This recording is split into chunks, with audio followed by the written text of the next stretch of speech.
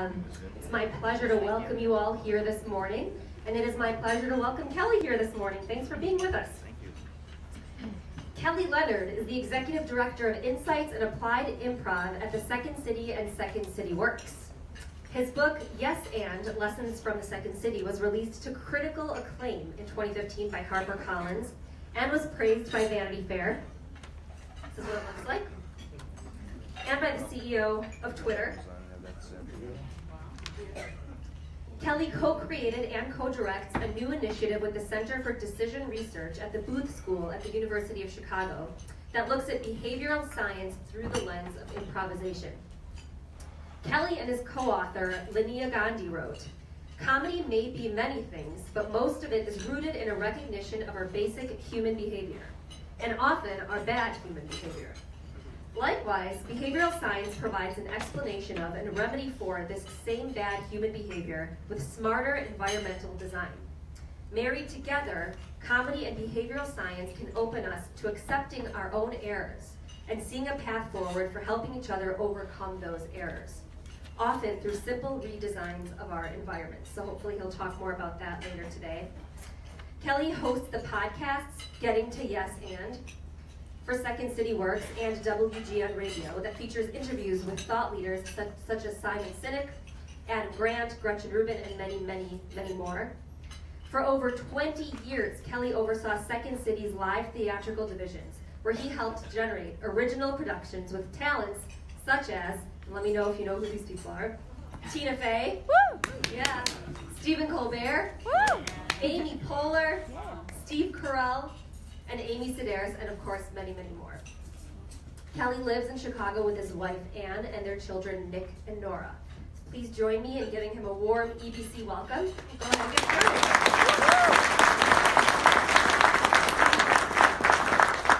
Well, Kelly, it's fantastic to have you here. I'm happy to be sure I'm switched on here. I think we're live. Good. Yep. We find so often when we get together on this stage that part of what made the person that we're sitting with who they are is the experience of growing up in the family that they did.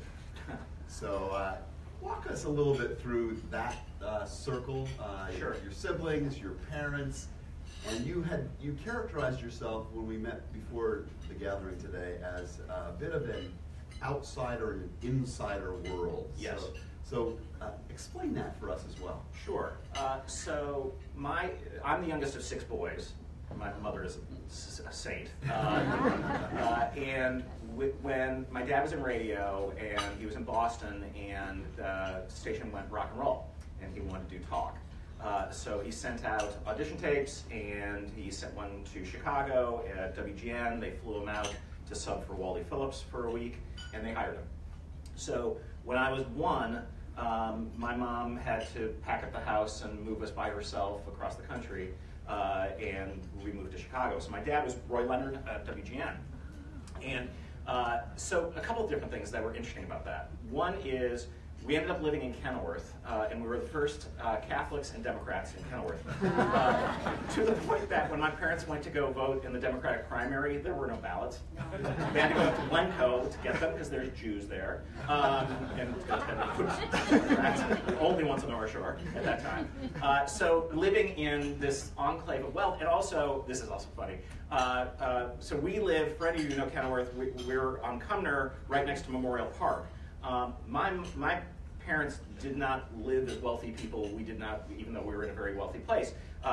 We had no maid or anything. My mom hung out the laundry, so she had a laundry that she'd hang out. And Kenilworth, for the powers that be, were so upset by this, they built their own fence to hide it, so you couldn't see it if you went down Kenilworth Avenue.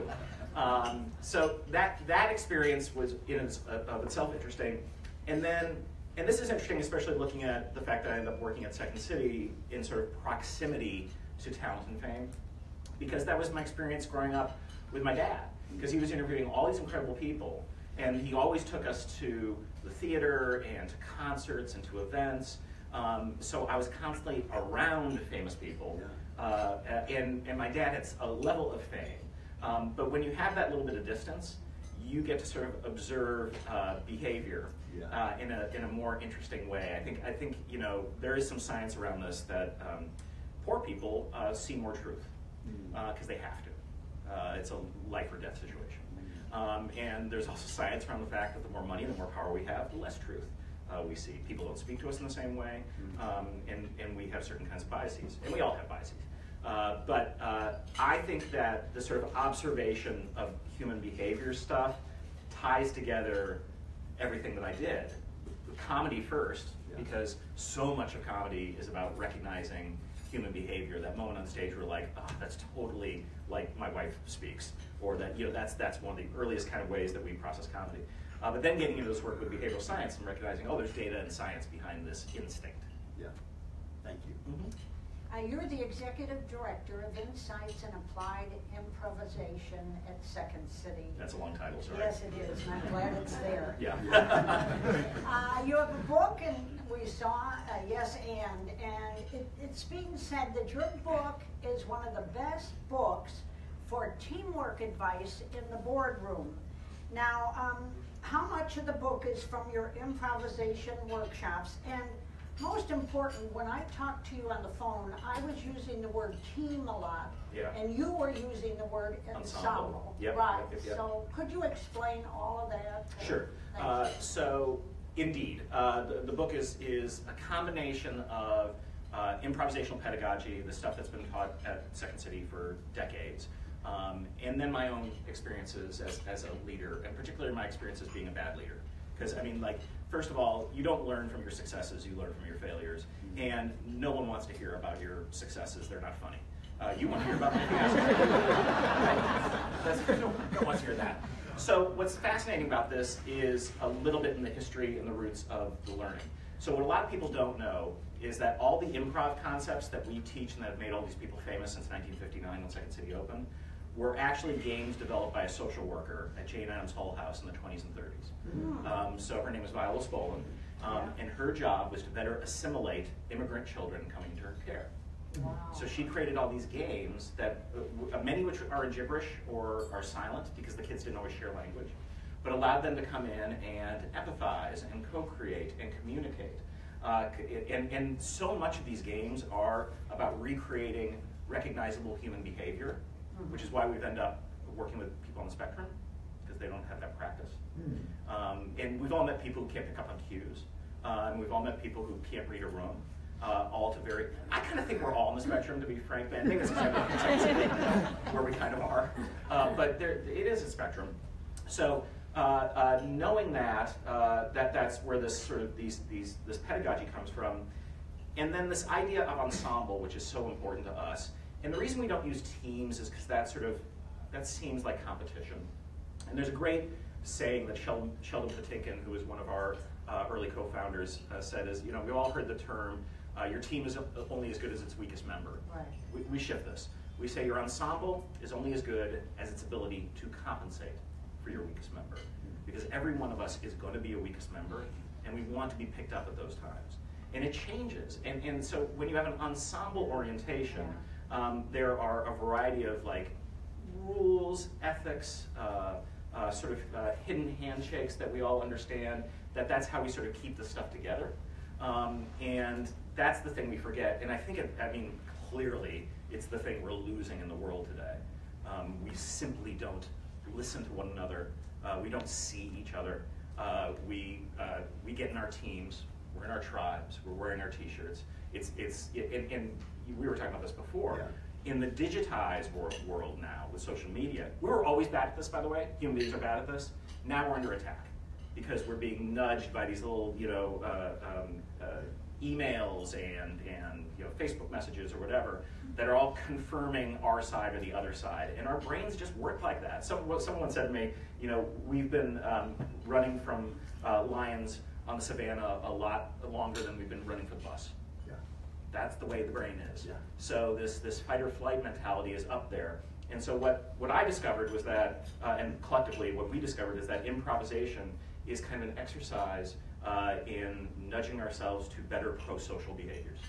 So, the work has gone in very interesting ways that if you just think about how you know Second City, seems unusual, but then if you understand where it came from, it's the natural evolution. Right. So that is so cool. Yeah. You know, I think all of us find that really inspiring, and it actually increases my profound respect for Second City. You guys are doing some fascinating training programs now for caregivers. Yeah. Would you unpack that? Tell us more about that. Yeah. So this is, you know, and it stems a little bit. I'm gonna start with this thing and then get to that. Making yourself open to new experiences and to think divergently and to innovate and be creative becomes harder with success. So because you've got success, especially continued success, I mean, I had a really great run as a producer, and I literally had to blow myself up to be in the position I'm in now. I don't recommend that for everyone, so, you know, hey, midlife crisis, go for it.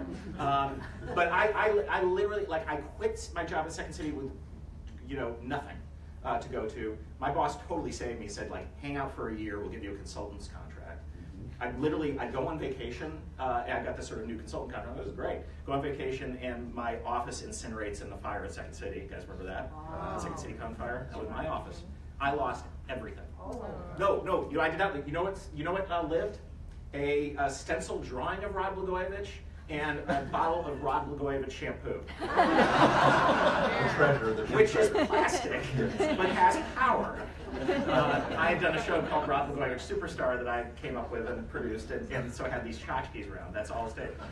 But so then what happened is we got put in these awful offices downtown. One of the sort of, you know, shared offices where they yelled at us for laughing too much. Literally got reprimanded for laughing too much.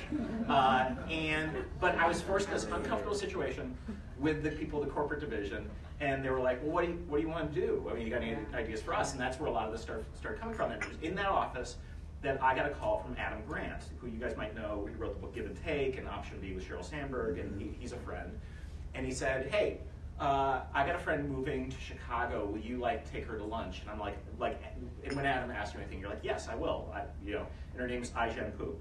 So we go back and forth, and about 3 months later, I show up for a lunch with Ai-jen, and I didn't know anything about her. And I'd come from a cool meeting. I go, do you want to hear about the cool meeting I came from? She's like, yep. And this conversation has not stopped since then. So Ai-jen is the co-director of Caring Across Generations and the National Domestic Workers Alliance. You might know her as Meryl Streep's date at the Golden Globes. So this year when they all took The Activist, that was Ai-jen. And she is a badass. She is a MacArthur Genius grantee, an activist. She is she works with domestic workers, many of whom are immigrants, and she is trying to deal with this aging crisis we have, which is a problem, people. Who's going to take care of us? And we have a lot of people getting older. But Ai-jen does it with laughter and humor and comedy. Her groups have funded a comedy that speaks to aging populations, and they have a very unique way of going at this work. And she thought we were going to have a conversation about comedy. We ended up having a conversation about improvisation. And my wife came into this conversation, and we sort of said, why don't we see if we can create an improvisation for caregivers program? Can we use the skills of improvisation to give individuals in these very difficult situations often a sense of agency, a feeling of ensemble? Because it's not enough just to talk it, you have to experience it and feel it to complete like a learning loop. So Ai-jen was curating Aspen Ideas Festival's Health Spotlight. And we gave a presentation, we did a workshop, and someone from the Cleveland Clinic took the workshop and was like, we have to do this.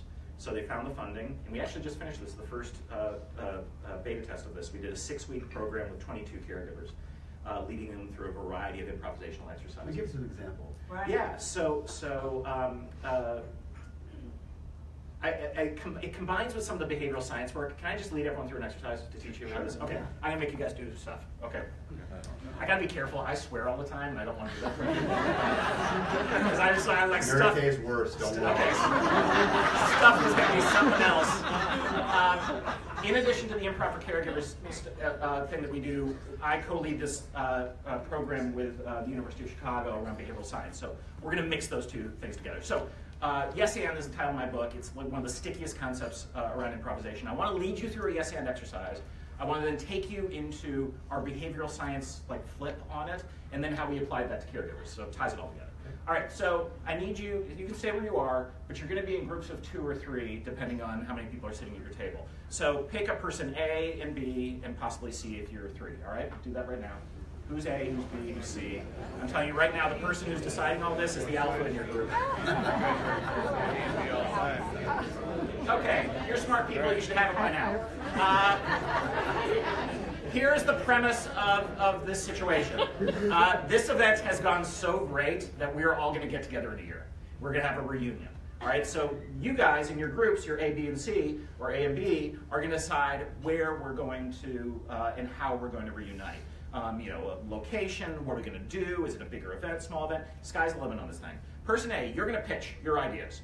Person B and or C, your idea in this 1 minute, we're just going to have you do it real quick. Person B or C, your job is to say no to every idea in as many ways as you can. Be creative. You are saying no. All right, go. Do it.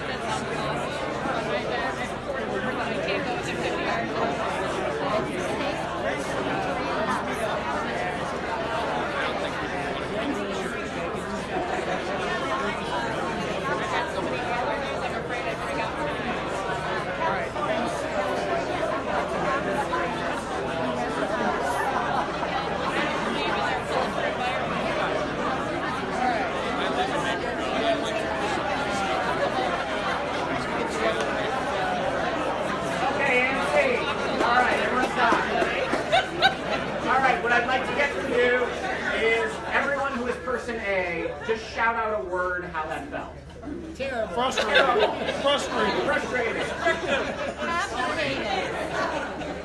All right, person B or C, like, did you secretly kind of like doing that? Yeah.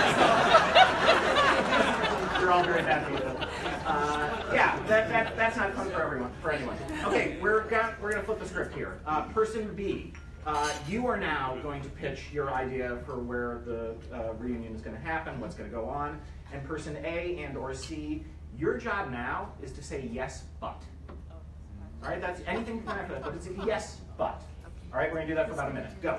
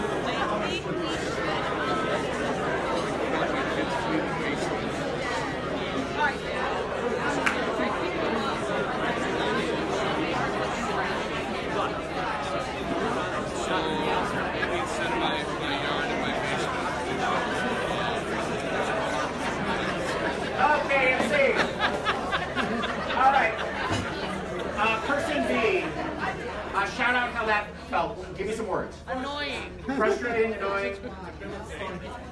Yeah. Did anyone think it was better? It was. Yes. Was better? The reason you think it's better is because you heard the yes, and that picks out the sort of gratitude part of our brain. But the but kind of negates that. We often say that yes, but is like no with a bow tie. That's what you're getting there. Okay, person A and or C, you are now going to pitch the reunion, and the job of everyone in this conversation now is to yes and the idea, all of you. And the idea there is that any initiation you give, you say yes to that and you add something, and then you keep adding. And I don't care how expensive this gets. That is not for us to worry about in the yes and moment. All right, everyone, yes and now. Go.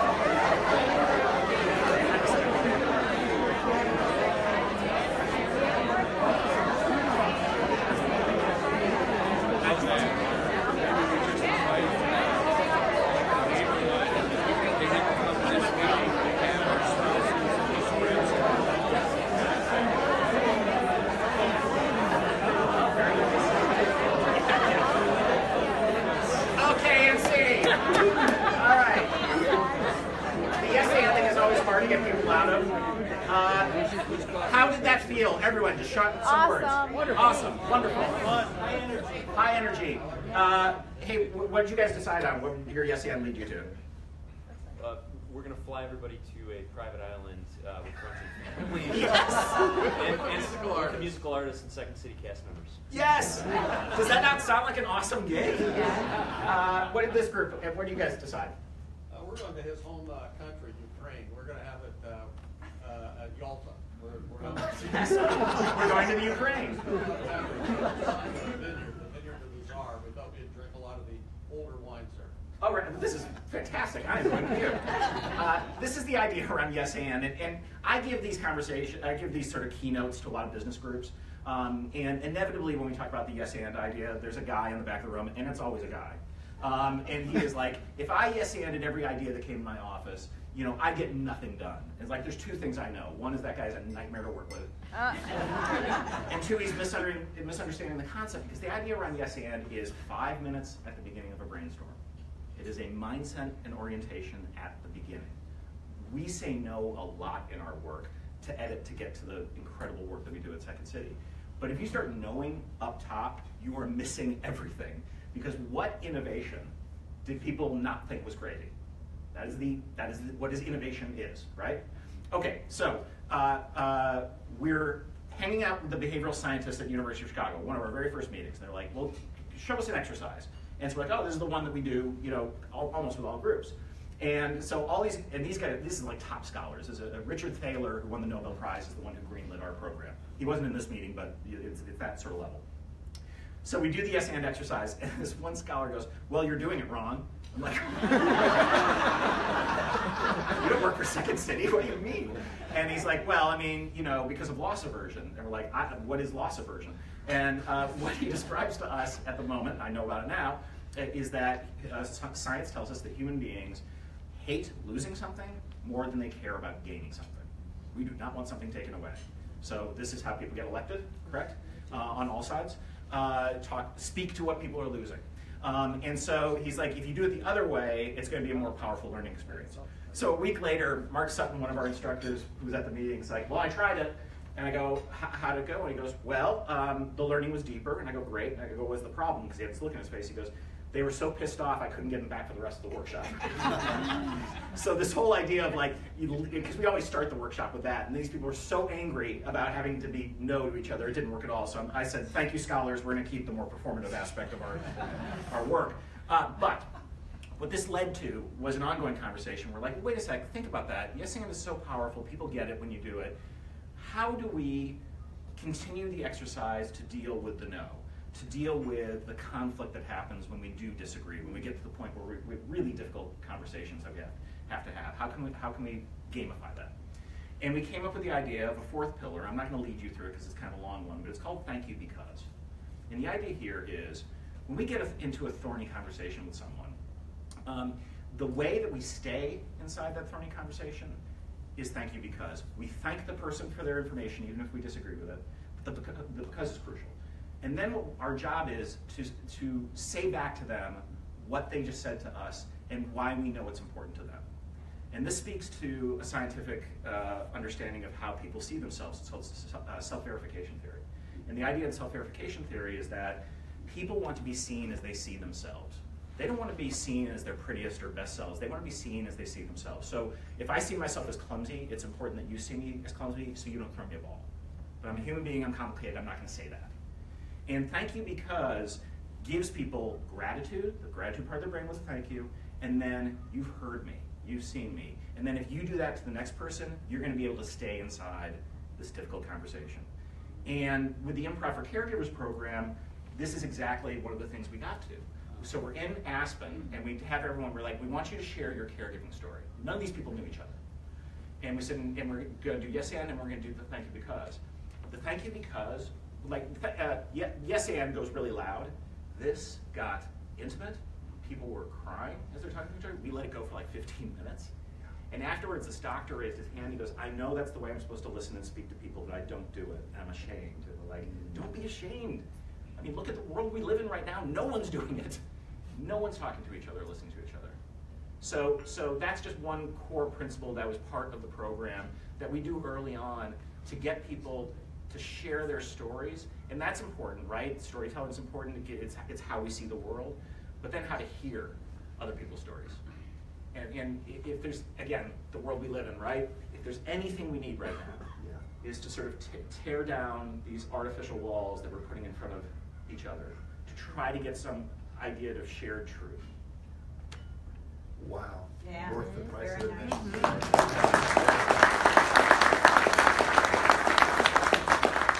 I'll move on. Yeah. You co-lead a new partnership with Booth School at the University of Chicago. Yeah, they hate us and love us. Oh.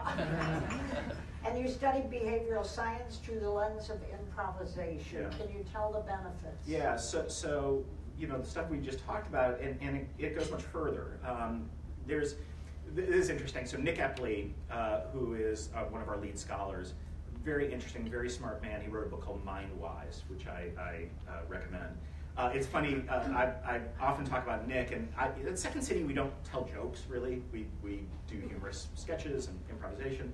And Nick's book has a joke, and I use his joke because I like his joke, which is a man walks up to a river, and he sees another man on the opposite side of the river, and he says, "How do I get to the other side of the river?" The guy yells back, "You are on the other side of the river."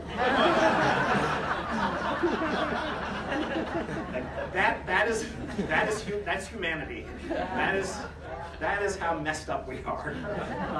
And so Nick studies that, and one of his studies that he's working on right now is his belief that small talk actually makes it harder for us to get to truth between people. And so the kind of stuff that we do in the Second Science Project, was the name of our program, is we build executive education programs that companies buy based on this stuff, and we do research. So what we're doing with the research, we'll take 16 level A classes, so around 200 people. We'll split them up. Half of them will do small talk before they try to get to an important topic, and the other half needs to get right to the heart of the product. We film it, and we measure it, and we see what the results are. And so far, Nick's theory bears out, which is the more we sort of beat around the bush, the harder it is to get to the important stuff. We wildly, the science is clear on this, we wildly overestimate how difficult and awkward conversations are going to be. And don't we all kind of know this? Like we spend so much more time freaking out about the difficult conversation.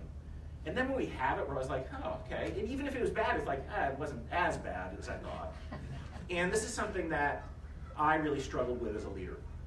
Not with the talent. I could be, for some reason, brutally honest with the talent and maintain relationships. But with my own staff, many of whom, like, I had people on my staff when I was producing who basically were in charge when I was 26-year-old, when I was 22 and came in. So it was very hard. And my friend Kim Scott, who has a great book called Radical Candor, has a theory around feedback, and she has a concept called ruinous empathy.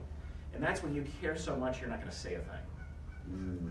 And that, if I look at my biggest failing as a leader, it was among my people who I cared a lot about, and there were some real problems, and I just couldn't bring myself to really talk about the thing. I beat around it, maybe get them some training, but never attacked the problem head on. And that does nothing for you. So it's sort of like, and by the way, people misuse radical candor. It was just misused on Silicon Valley. They used it in a bit. Because the other side of that is, you want radical candor, you don't want obnoxious aggression. This does not give you permission to yell, scream, or be mean. The only way radical candor works is if the person across from you knows you love them. Yes. Wow, but there's ruinous empathy. Ruinous empathy. Wow. Oh, I cringe when I think about it. I read that in the book, and I'm like, that's me. Yeah. That's probably all of us. It's said that a day without laughter is a day wasted. Yes. And I know you're a huge advocate for the power of laughter and humor to open doors. How do you see the function of humor or laughter in the workplace, and what are the benefits that it brings? Yeah. Here's an interesting thing to know. So Second City Works, which sells into the corporate community a lot of work. It's about an $18 million company inside Second City. If we tell people we sell comedy, they ain't buying. They buy improvisation. They also don't buy play. I mean, we're doing all that. They're not interested, like, I'm not buying play. Tell me about this improvisation. And the field of academic study does not want to fund comedy. So I have all these academic friends now, and a group of them at Stanford, Wharton, and Harvard all want to study comedy and can't get the grants. We can get it for improvisation. But comedy is hugely important. It is the way we communicate, just in the advertising and marketing field alone. The amount of people who use comedy without a license is off the charts. And my friend Nir Ayel has a phrase that if it can't be used for evil, it's not a superpower. And comedy is a great example. My wife is a comedy professor, so I crib from her. But think about it. Comedy can be used to unite us as tribes, and it can be used to otherize. You know, the history of racist comedy, the exclusionary aspect of, you know, this is our people, you're those people. Comedy does that very cruelly and very powerfully. And it can do the opposite. It can sort of bring us into a room, a shared laughter. Here's some interesting science. They've just recently done some neurological studies using fMRI machines. And they discovered that the same part of the brain that processes an insight is the same part of the brain that processes a joke. Not a leap if you think about it, because a joke is often simply a pattern interrupted. So you have to first understand that the joke, you know, whatever the setup was, didn't go where you thought it was. You knew where it went. You went back there. You laugh. And this is what an insight is. Yeah. It's I didn't expect this. I see it now. And so we have a thing that we sell at Second City in the corporate work that I love called Brand Stage, and it basically reimagines the focus group. So we will take a brand, they'll have, like, we did this for a product that I can't name for a Super Bowl commercial that became a Super Bowl commercial that I will or will not say had Bill Hader in it. Whatever. Keep it to ourselves. Yeah, keep it yourselves, come to silence. And what basically they said is, like, we've got this can that we think is iconic around our product, and we put it through a brand stage, which meant we got a bunch of improv performers and artists, producers, directors, writers, actors, improvisers, musicians. We brought them into a theater. We brought in audience, which would normally be a focus group, but there's an audience, and it was the audience they wanted. We turned down the lights, and we played with the product in a variety of different ways.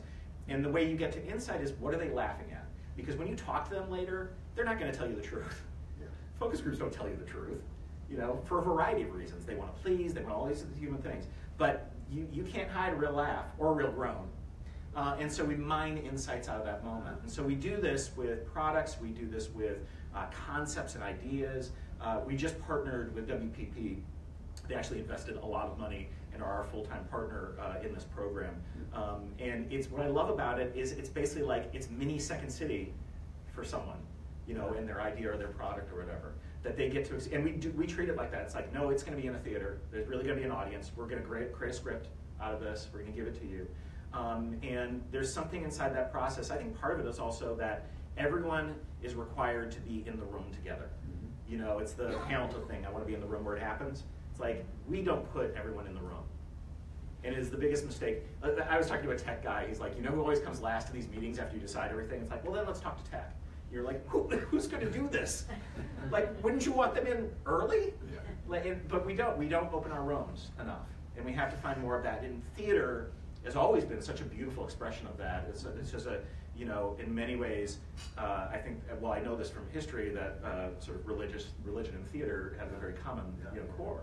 In terms of people coming together, there's all the rites that you experience. The lights come down, you experience this thing together. And then you talk about it. You know, the best thing is, like, this is what a theater producer dreams of, is that you're, you know, certainly a comedy producer, is that you're driving home, you're laughing about the show, and then you realize that moment of truth that came in the show, and the car goes silent. You're like, oh, that's the best comedy. When we talked, I told you about the backstage story that I had with Bill Murray at one point. So it's not up to me to tell that whole story now. It's up to you to tell us.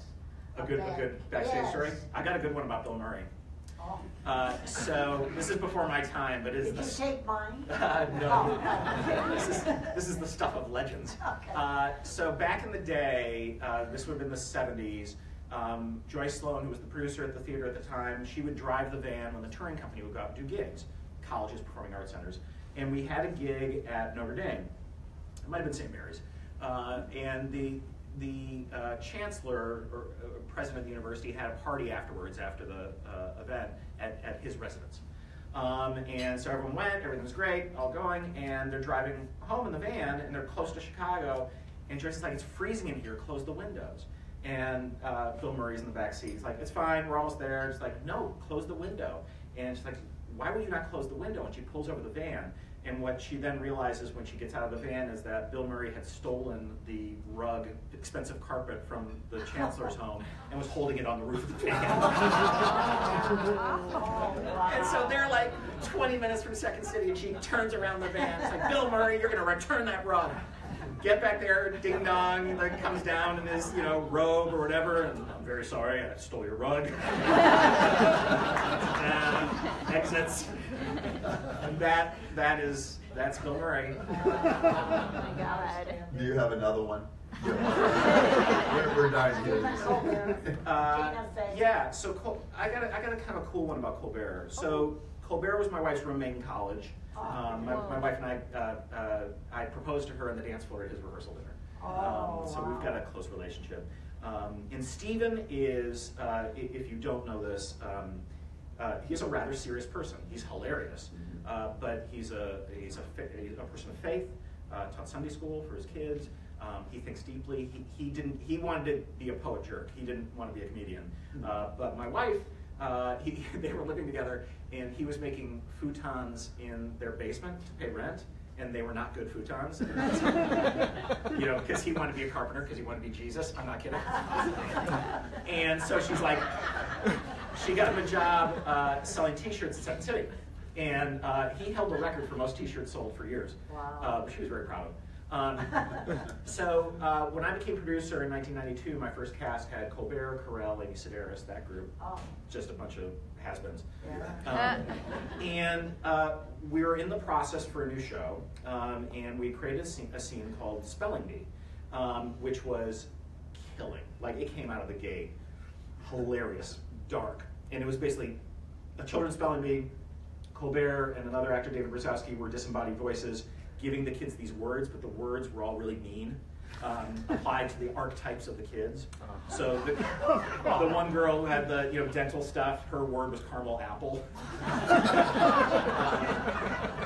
And being Second City, we took it to a very dark place.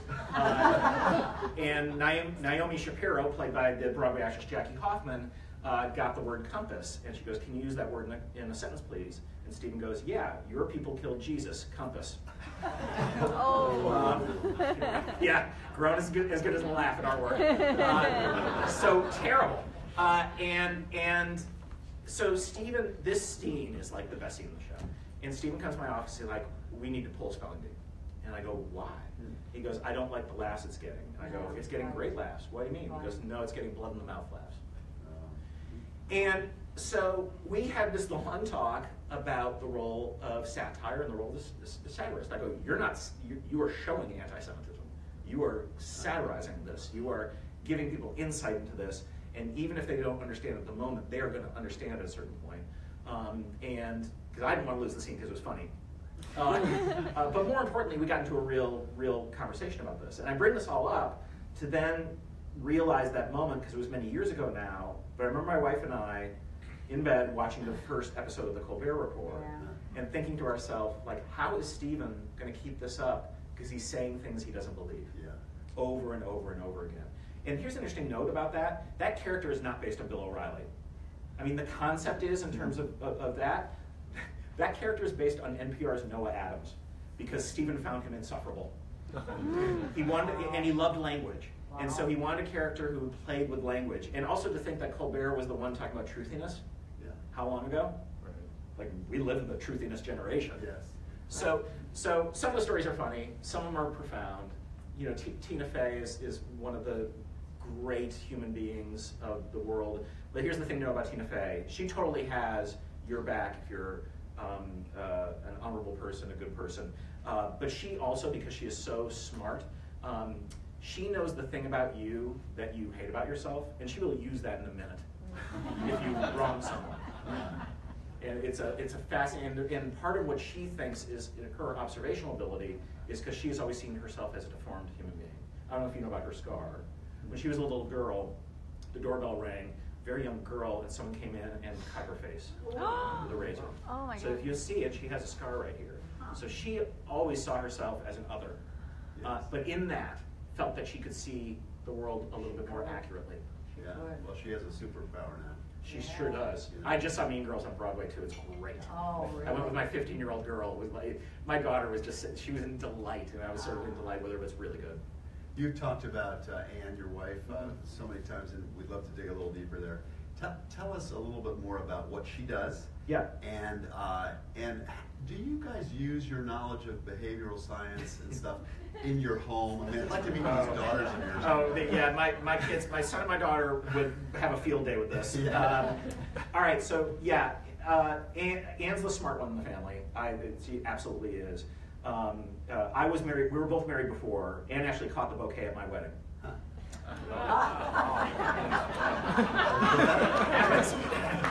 And she went and got married, and both of us got divorced at the same time, and then we were the rebound relationship that 23 years later is going good.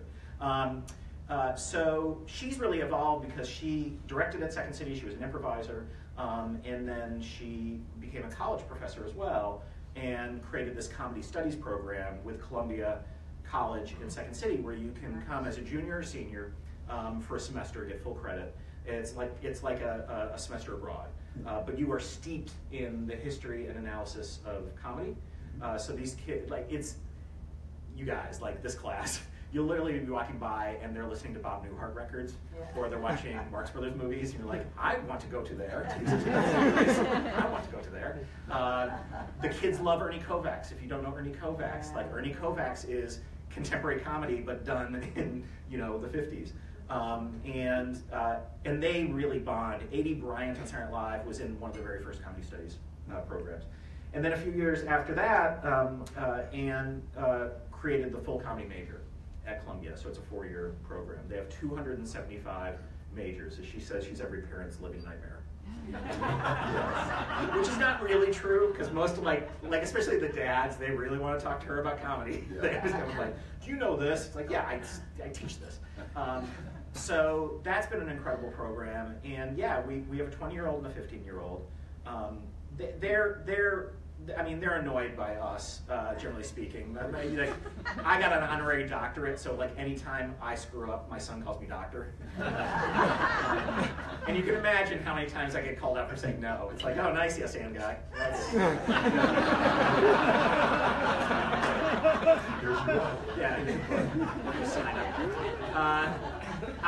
A couple tricks that we've learned is when the kids were little and they used to fight in the car, we would make them play one-word story. What we would do is say, okay, we're going to play one-word story, and that is where we need to tell a story one word at a time. And a couple different things happened. We had a shift in focus, right? So suddenly focusing not on fighting, but on the story. But one of the things we discovered with our daughter, not a natural improviser. Nick always was, and Nora's a very good improviser now, but she was not a natural at it, because every time the story would come to her, she'd just say something like hippopotamus. Really, what was needed in that story was a the or an and. It's like, I don't want to say a the or an and. And this is where you can translate this car with kids experience to your boardroom right now, right? There's the one person in there is like, all I need is for you to say the, and you can't do it. And that is our job. Our job sometimes is to do the or then to keep the story going. And you'll get the adverb, you'll get the verb or the adjective, they'll come to you. Nora often would be at the dinner table, and we coined a phrase that she's delivering a Nora-log, because she'd go to these monologues where it's like, no, you have to learn to share the conversation. And I think really in the playing of these games around the dinner table and in the car, they began to be able to pick up on the cues. And then they took improv as well. So improv is hugely important, and comedy is hugely important, because man, life ain't easy. Right. I mean, this is the thing. I was doing a talk the other day, and a college student came up to me and said, can you give me an important piece of advice? I'm just looking for what do I actually need to know? And I came up with two things. One was, when I became producer of Second City, and I was 26 years old, and it was I should not have had that job. I was in no way qualified. and I were married to other people at the time. But I remember she said to me, because I asked her for advice, and she said, when you make a mistake, say you're sorry. And I've done that through my life, and it has served me very well.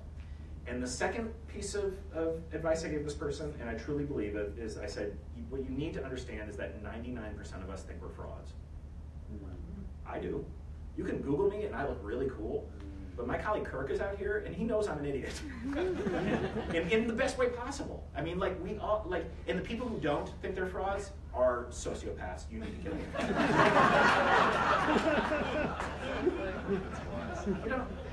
Like I don't think I'm smart enough or pretty enough or good enough, or and I know all the mistakes I've made. Someone once said to me, I asked someone, no, it was in a podcast interview, he said, the only regrets I have are acts of unkindness. Yeah. And I've been unkind in my life. We all have, and I regret that, And so part of the journey that I've sort of been through is letting myself off the hook to do better.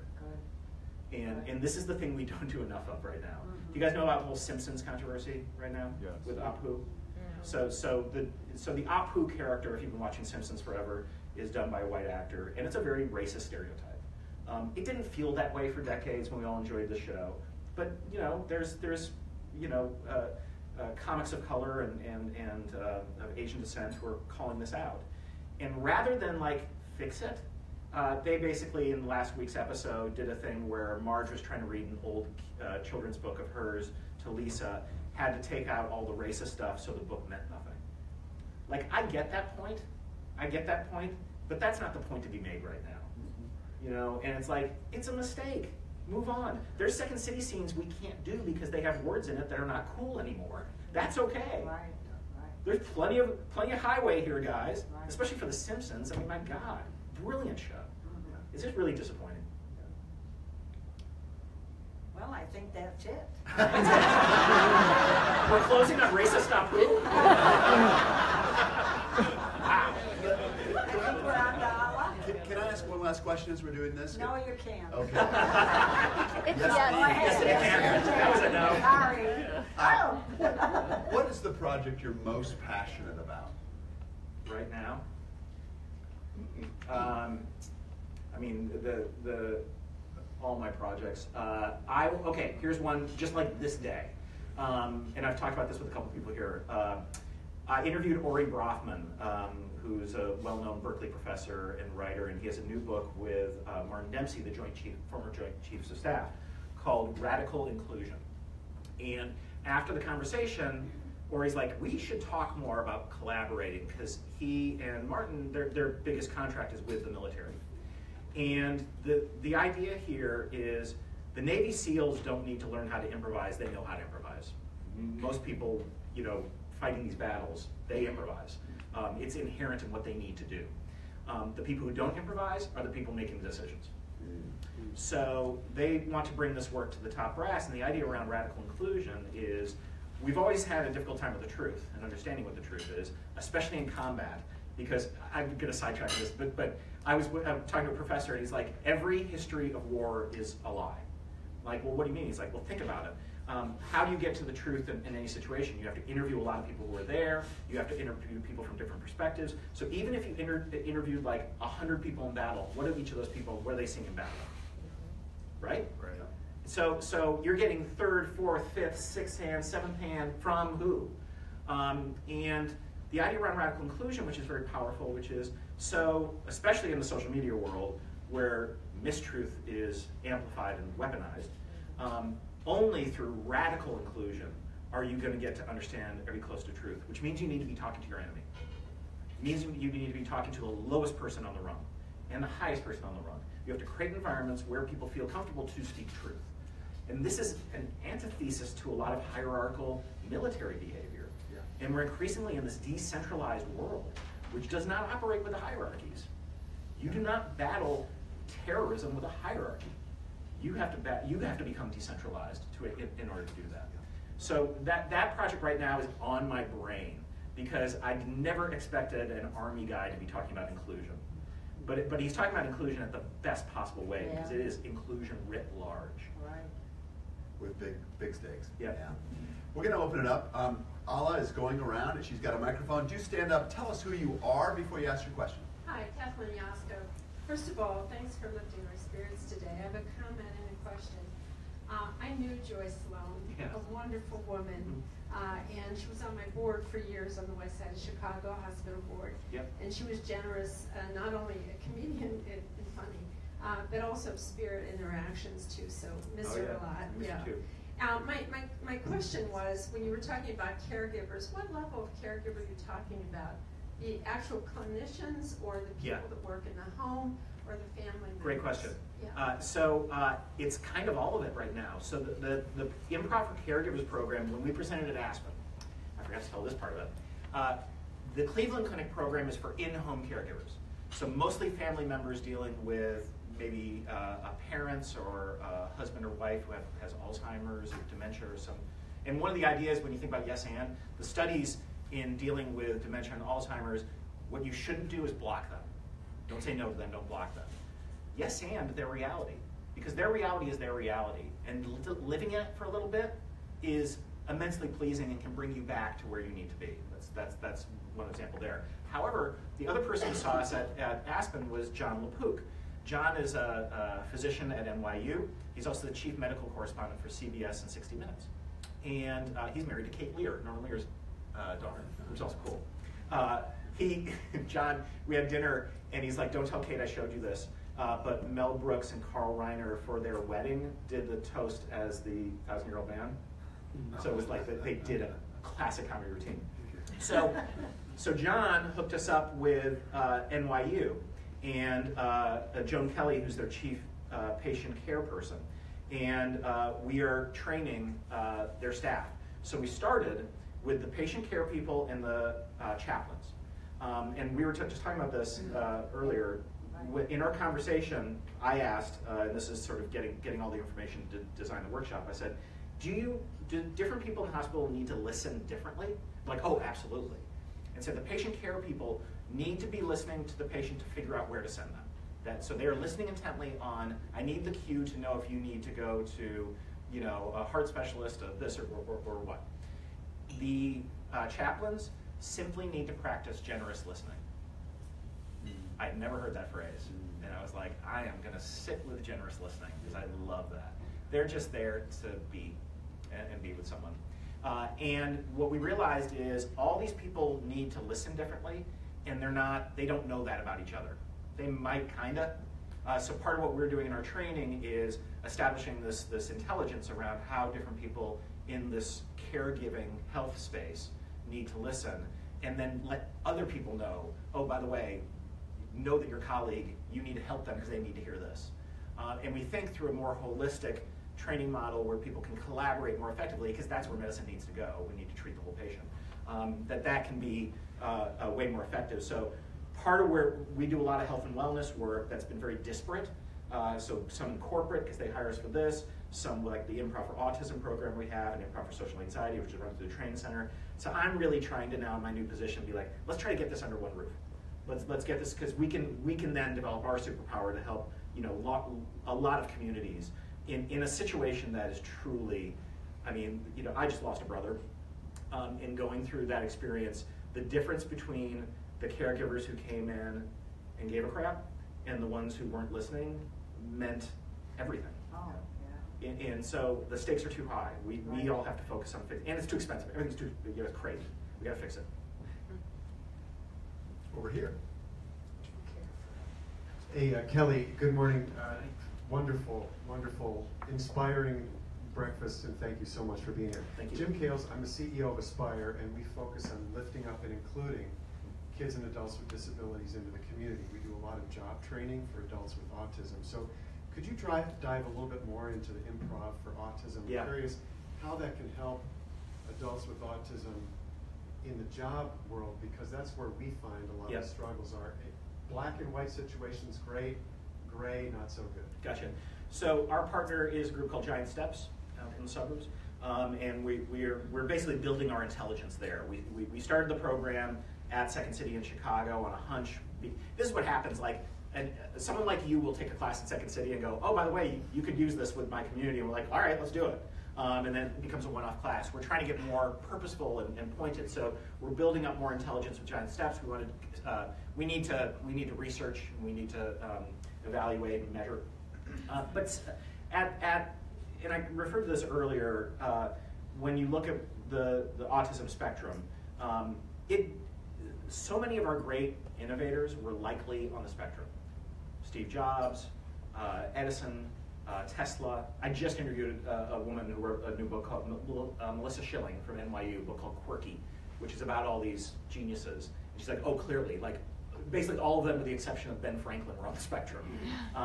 So at one level, simply getting people practice in recreating human behavior and building up the cue muscle. That's at the most basic level.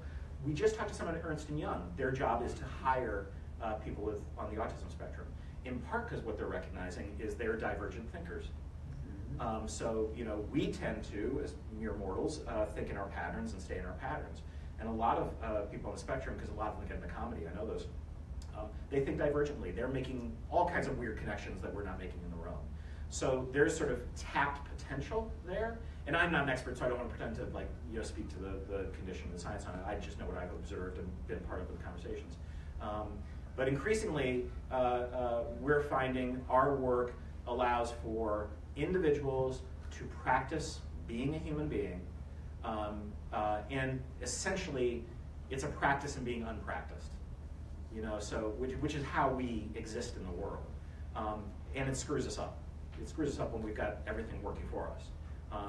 But most of us have things that knock us down, and we need to get back.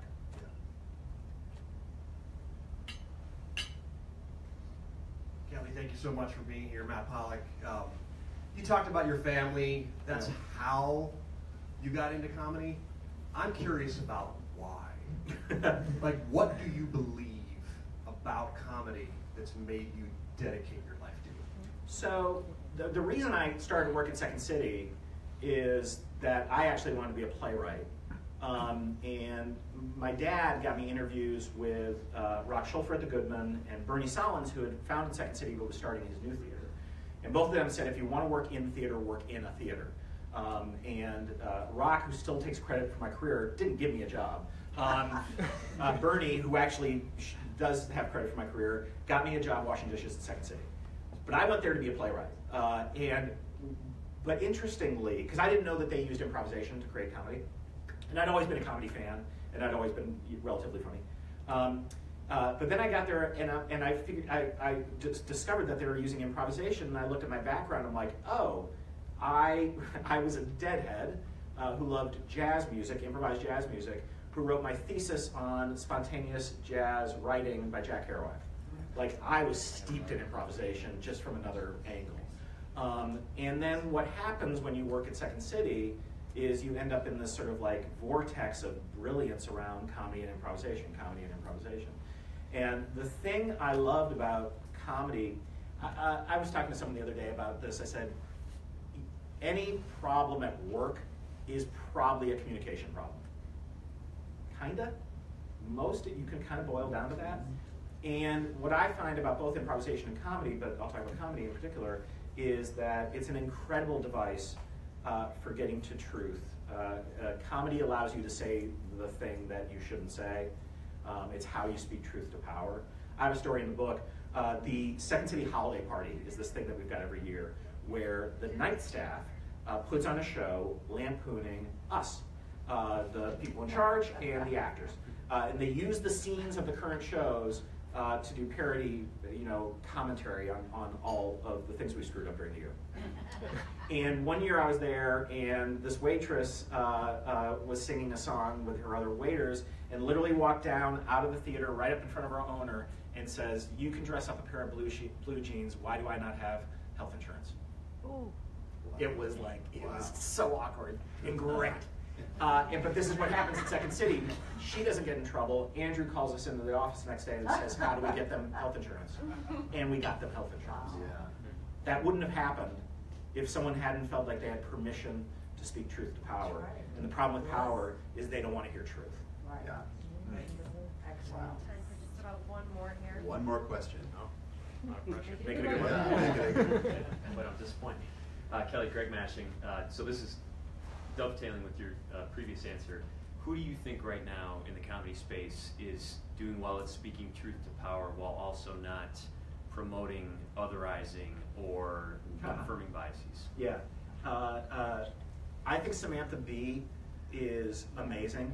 And I like that she is not afraid to, yell and point a finger, and then will also point it back. It's like when, who'd she sit down with? Glenn Beck. I don't want to see this. It was Samantha Bee and Glenn Beck sitting down together, having a nice conversation, and it's like, this is weird. And she got really criticized on the left for that. And I'm like, come on. First of all, it's funny. Her work is very strong. John Oliver, I think, is a genius. And the thing about Oliver that he gets to do, the problem with the daily shows, and Trevor Noah's great, Colbert's great, all those daily shows, is they just have to find the humor in the moment. And what Oliver is allowed to do with that long segment he has each show is like, let's dig into this. And let's see what the truth is, and let's be funny about it, but let's figure out what's going on there. And I have conservative friends. I mean, I'm left of now. Of course I am. I'm a theater guy in Chicago. And I often have sort of like my conservative friends, and I do have a few, will be like, why are there no conservatives, in comedy? And I'm like, comedy is about punching up. It's not about punching down. It's not funny when the power group starts making fun of the group underneath it. That's not funny, that's cruel. So it naturally has always been a domain for people to criticize those in power. So it's not just liberal and conservative. It's it's the shots we've taken at the church. I mean, my mom, like if we mentioned the Pope or a Kennedy, I would get a stern talking to. I did not write the show. They cannot work by your values. But and yes, it was harder to go after Obama, but we found ways to do it. I think really provocative ways to do it at the time. But yeah, I think the thing about comedy. Here's the thing too, right? We talk about truth tellers. No one trusts the media anymore, it seems. So who are we going to? We're going to the comedians. We are at least feeling like they have some level of understanding or reflection for us. Bill Maher, certainly for some people. There's a swath of them who are out there doing this work. And it's important work, but the burden's too much on the comedians. I think it's up to all of us to sort of right that ship. With that final wise word, we want to just express our thanks to Kelly.